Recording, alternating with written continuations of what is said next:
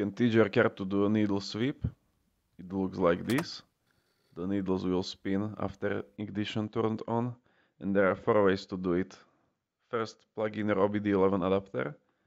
The OBD port will be under steering wheel for most VAC cars.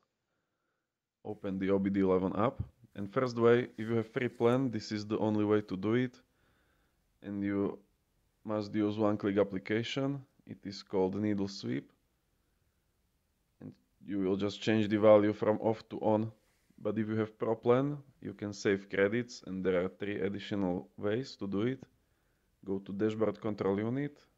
In adaptation, look for indicator celebration or staging, if you can find the first one. And if none of these ways work, you can try going into dashboard control unit, and in the long coding find the staging option. So now it is done, and the needles will do a spin after start.